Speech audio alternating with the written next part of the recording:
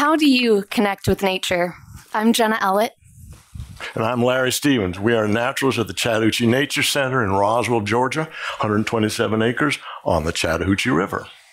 At the Chattahoochee Nature Center, it's our passion, our driving mission to connect people with nature. And to do so, we've brought two of our animal ambassadors who are crucial to helping us achieve this goal. Yeah. When have you seen one of these? Maybe this morning as you were coming in, you saw one on a post next to the road on an open field, maybe over some open water, or you may not have noticed, but it was there. This is a red-tailed hawk of the genus Buteo. It's one of the most successful birds of prey in North America. They vary their diet based on what's locally available. You might see them hunting small mammals like rodents. They might go after snakes, or in the Southwest United States, you might even see one catch a bat mid-flight.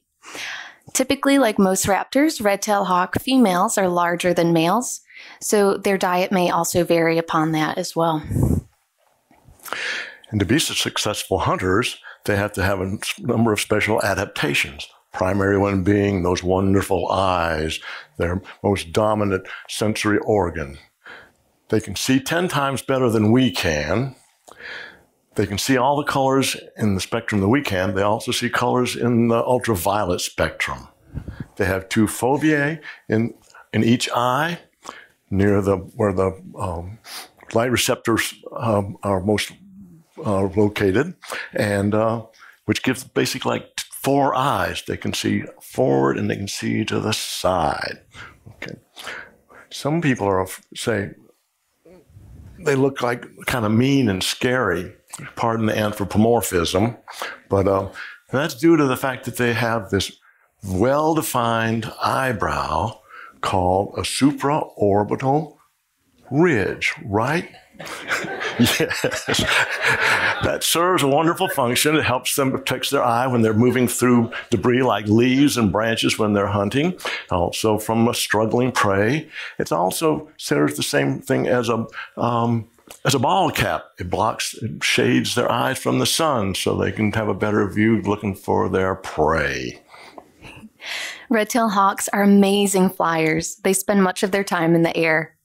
Their broad wings and distinctive red tail are perfectly designed for catching thermals soaring in circles high in the sky.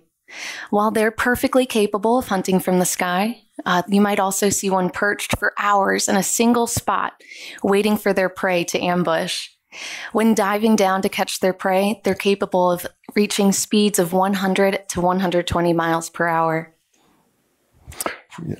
I forgot to also mention the fact that their brains have been more highly evolved at processing images. So when we drive along, we'll have a kind of a blur of woods and buildings and fences. And when they're racing along, they're going to be able to pick out the detail on each tree, each bush, each fence post, which is as they're racing along, which is a useful thing when you're trying to be on the lookout for small prey. All right, so as they come in, they're going to be grabbing those wonderful talons. I'm not going to touch you. It's okay. Those wonderful talons that have been perfectly designed for grasping and piercing and killing their prey. Now, a hawk has a grip strength of 200 pounds per square inch, whereas the typical adult around 25 years old has a grip strength of between 25 and at most 60 pounds per square inch. So that's pretty fierce, right? Good. All these adaptations help them to survive. And as Jenna mentioned, they're found throughout North America. So they're very, very successful. And when their courtship is, they do a spectacular aerial courtship dance. And sometimes the male and the female will grab hold of each other's feet and go skipping lightly. No. They'll grab their feet and they'll grab the feet and then they will spiral and plummet down. They do not hit the ground. They let go before they hit the ground. All right. What else? I'm going to check myself here. Oh, another fun fact. Okay. Well, they'll make their nest between January and April. They lay 2 or 3 eggs. The male and the female work together, and then when they hatch, the female will remain with the nest and the babies, keeping them warm and also protecting them from predators, while the male goes out and hunts. All right. And another fun fact is, if you've ever seen a movie and it shows a bald eagle soaring majestically and going, "Scream!" Guess what? That's the call of the red-tailed hawk.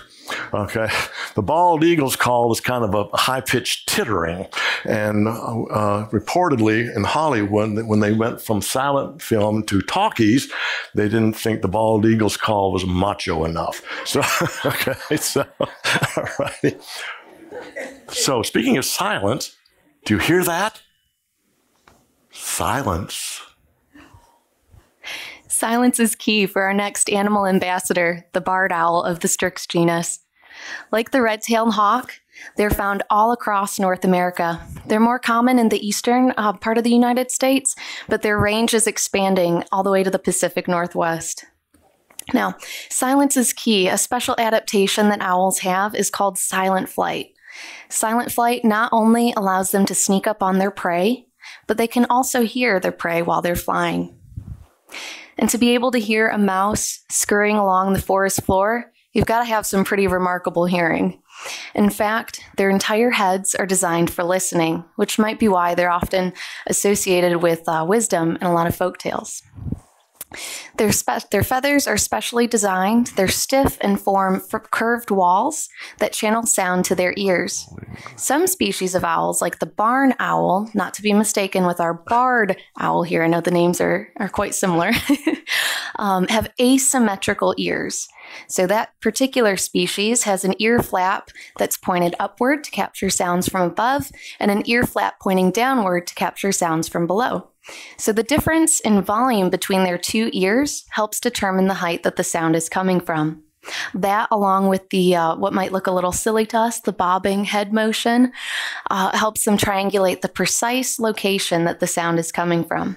Overall, owls' hearing is 10 times more sensitive than ours. And their large wing, relative to their smaller body mass, makes it easier for them to lift off and to fly slowly and gracefully with fewer wing beats, which of course conserves energy. Now, their wings on the leading edge, the feathers on the leading edge of their feathers, it's serrated or combed, and this helps control the airflow, which reduces noise. Also, on the upper surface of their wings, it's a velvety covering, which reduces and deadens sound as their feathers cross each other. And then there's on the trailing edge of their wings, of their feathers, is more of a fringe. And all of it perfectly designed for silent flight. But perhaps what people are most drawn to are their eyes. Their eyes are so large in order to take in as much light as possible so that they can hunt even after the sun sets. Their eyes are so large, in fact, that they make up 5% of their total body weight. This percentage might not seem very large at first, but put that to compare to our own eyes, our eyes make up about 0.0003% of our total body weight. The problem is getting those big eyes in the relatively small skulls of the bird here. They do not have eyeballs. They have elongated eyes, and those are set in a bony cylinder called a sclerotic ring that holds the eye in place. But that prevents them from being able to look up, look down, look left, look right like we do. But they compensate for that by being able to turn their head 270 degrees in either direction. Okay? They're able to do that because they have 14 vertebrae in their neck, whereas we have 7 vertebrae in our neck. So they're able to turn their head 270 degrees. They're not able to turn their head all the way around, as some people might have you believe. But 270 degrees is pretty good, too. So, still pretty impressive. Yeah. And they're also zygodactyl, which means they have 4 toes, these owls, and they can keep 3 of them in the front and 1 in the back, so that they can, for perching, But when they're catching prey, they can have 2 here and 2 here, which gets them better grip on their prey. Another cool adaptation. Today, we've introduced you to 2 birds of prey who have perfectly evolved to be apex predators that you can find in your own backyard. Now, you might be wondering why we have these owls at the Chattahoochee Nature Center and hawks.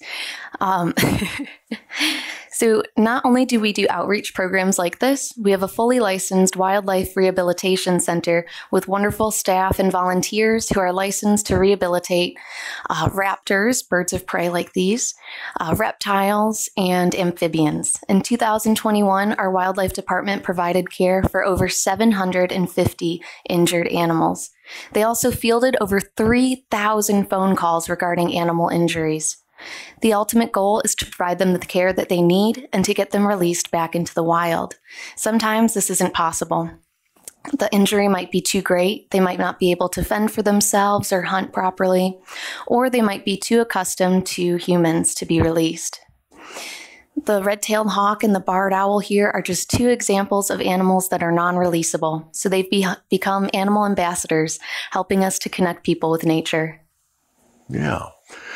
As our red-tailed hawk in particular, she was caught when she was very, very young and still in the nest and imprinted exactly, and then raised by humans, and that's against the law in Georgia to have a native animal without a permit. So, but she became imprinted and she became dependent on human beings for her well-being. So she is non-releasable, and while she is 32 years old, she and as you can tell, she gets well taken care of. She gets housed, she gets fed regularly, and she's a prima donna. And we are her servants. As for the barred owl, she was down the Altamaha River hunting one night and flew near a tree where some fisherman had gotten his hook caught in the limbs and just cut the monofilament line. She caught it in her right shoulder, and in her struggles to try to free herself, she got the monofilament lines tied around, so she permanently damaged her right wings. So she is non-releasable. Yeah, yes, yep. Two separate cases, two very different ways people can have a negative impact on our wildlife. At the Chattahoochee Nature Center, not only do we rehabilitate wildlife and do outreach programs, we also offer a variety of educational programs as well. Annually, we see up to 44,000 Metro Atlanta students who come visit the Nature Center. In addition to that, we have thousands of general admission guests and members who visit the Nature Center. Many of these children and even adults have never seen these animals up close and personal. It's our hope that they'll build a connection and they'll realize that they share the wild, the real world, with some pretty amazing animals. And we hope that that leads to them making positive changes around them. Right. And I believe the theme for this weekend is that, can we do that here? Well, around the mid-1970s, a group of people said, could we build a nature center that will have this kind of impact? And by George, it happened. Good. All righty. So, but threats to our raptors. Well, of course, there's habitat destruction, habitat fragmentation. Apparently, our red-tailed hawk, they will have smaller clutches of eggs. They'll just have one because they have less prey. For these two, they're pretty well adapting to the urbanization. I live in Buckhead in Atlanta. I got a pair of these living nearby here in the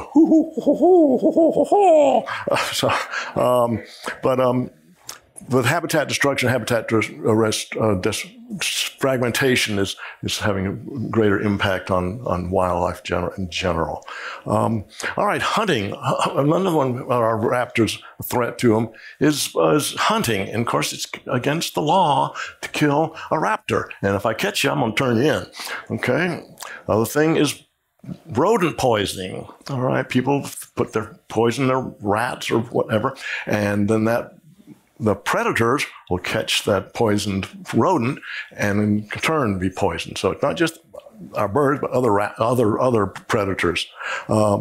The thing to do there is just check and see, why do you have the rodents? Is there access to food?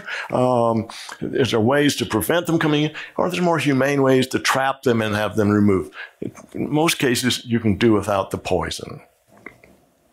Another easy fix is to clean up after ourselves. If you're doing a little more fishing than catching and you get your line tangled in a tree, be sure to take it down.